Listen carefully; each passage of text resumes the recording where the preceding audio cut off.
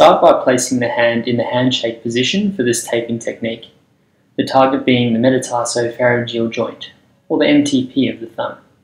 Using a 25mm elastic adhesive bandage, start at the front of the wrist joint and wrap around the thumb web space in a sling-like fashion, which ends up at the back of the wrist and around to the start position.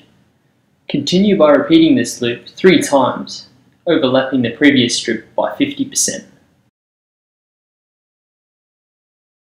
Lock it off by wrapping twice around the wrist and cut it off there. To further support the thumb, you can use an elastic hand tearable tape following the same loop as with the adhesive bandage. Pinch the tape around the web space to avoid covering the whole thumb. Again, as before, lock it off at the wrist to finish. Squeeze the thumb to check blood flow restriction.